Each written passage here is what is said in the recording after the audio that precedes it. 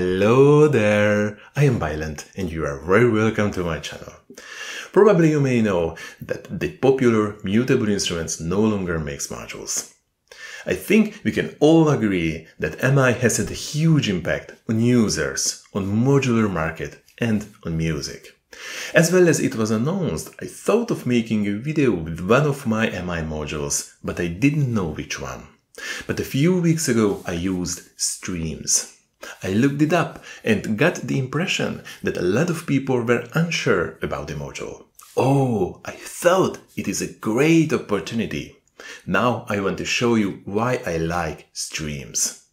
But before I do that, if you like what you see and hear, please consider to subscribe to the channel, hit that like button, or let me know what you think about Streams or about the video. I really appreciate all that. Now let's look at what Stream is and why it is so special. Streams is a dual dynamic gate, a module designed to handle dynamics as flexible as possible. The heart of the module is the low-pass gate, a voltage-controlled filter and amplifier. The low-pass gate is the invention of Don Buchla, who realized that he could achieve a much more better sound by adding a filter to a VCA, so that if the VCA is controlled with an envelope, for example, the sound would not only be quieter during the release portion, but also darker, since the cutoff parameter was also controlled by the envelope. Back to the Streams. What's unusual about this module is the way it controls this VCFA. A microcontroller is connected to the front of the analog units, which can control the filter and the amplifier according to different function procedures. This controller has one input, the multifunctional excite input, which is its main feature. Although the VCA can be controlled as a standard VCA because there is such an input on the module, but who wants to do that when the excite input is much better and much interesting? You can change the VCA response with a knob from exponential to linear. There are 4 basic functions on the module which you can switch between with a button. An envelope generator which tuned to produce the natural attack-decay curve of acoustic instruments. A Vector emulation. Oops, but what is Vector? A Vector consists of 2 components, a light-emitting diode, LED, and a photoresistor, a resistor whose resistance drops when it is exposed to light. Applying a voltage to the LED causes light to be emitted, which falls on the photoresistor. If a voltage applied to the photoresistor, it will develop a current. However, the photoresistor is often not very linear in its response. But that's why we like Vector, because it's not linear and sometimes it does strange things. So, Streams include a Vector emulation that does a great job of bringing a nonlinear, slow response. The third function is an envelope follower. It analyzes the incoming signal on the excite input and then applies its amplitude curve and a spectral property to the incoming signal.